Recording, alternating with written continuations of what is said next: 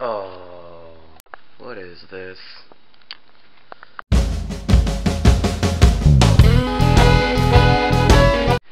guys, it's SCM here, and so I bring you update 1.5 of Tilt.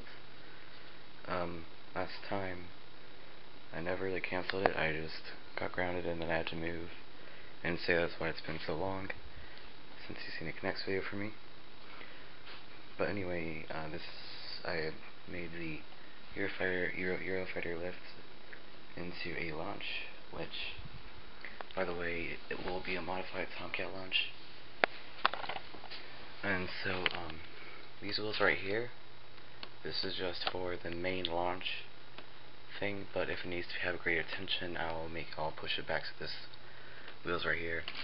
And these wheels right here are like, sort of like a backup launch, just in case these break or something. I'm gonna go and have rubber bands sticking out to here in my specially designed catch car. Speaking of that, where would it go? Okay, so the catch car, this will be attached to rubber bands. They'll be attached to this. 2 rubber bands attached to that. This will be single rubber bands attached to these.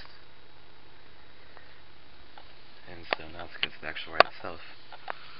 Right here we have a stangle dive. Is it a J-turn, or I think it's a stangle dive? Yeah, it's a stangle dive. But anyway, you got the first main feature of the ride, which is the leaning loop. It's not fully smoothened out yet, but remember again, it is leaning. So yeah. But anyway, let's move on to the rest of it. Got ourselves the curve, which is still not supported enough. Make it through the second interlocking leaning loop. Make a second leaning loop, which will interlock with the first one. Going like that, it will then do a buckle right here, and so then it'll do a corkscrew that way. And it'll curve like that, and curve like that, and curve like that, and curve like that, and right here will be the station. And it'll go back into launch and repeat itself again. But this thing is pretty tilted.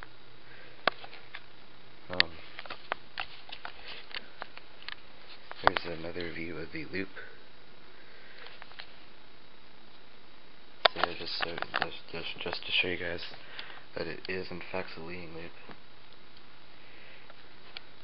It's not so much that it's bumpy, it's just that some parts right here are just kind of like, ooh.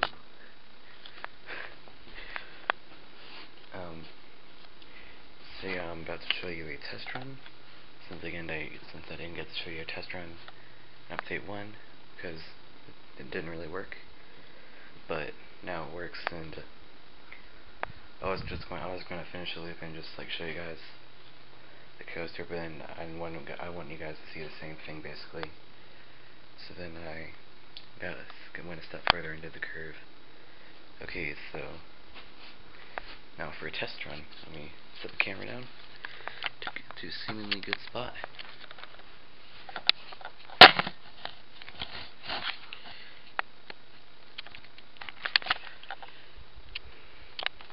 Actually, I'll just carry the camera with me.